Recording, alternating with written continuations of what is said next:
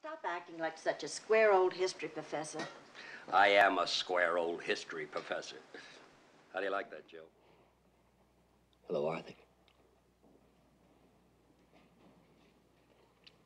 Excuse me, I don't believe I know you. It's me, buddy.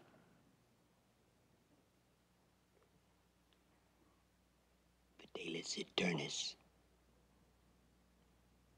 Charlie.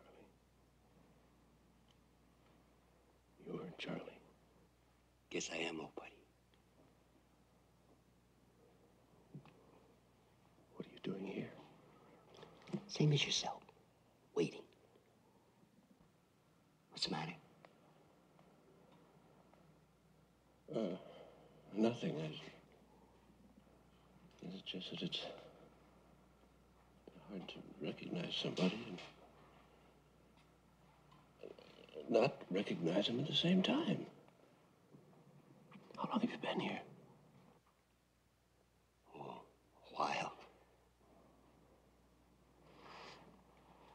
When you phoned me, you were here. Even the first time. Maybe not consciously. Well, if my daughter is a tease, your son is a weirdo.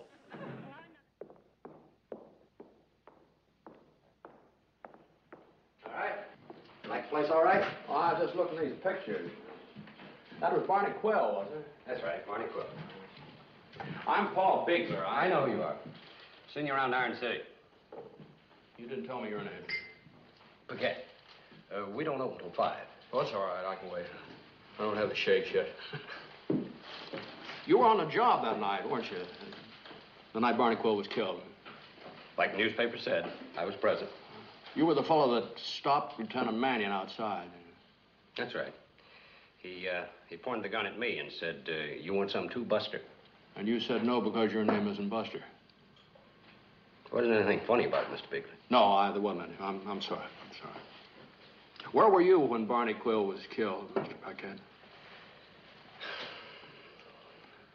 Well, I gather you don't want to talk about that night, huh? That's right. I don't want to talk about it. Have to talk to me about it in court. Why not now?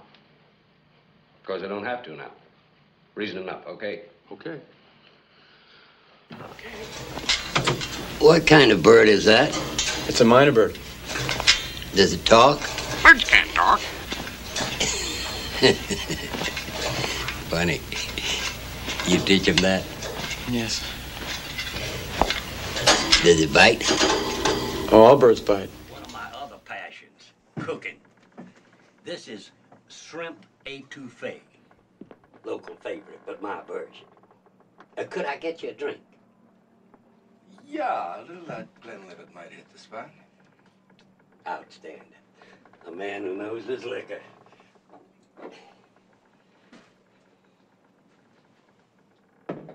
Pretty poor.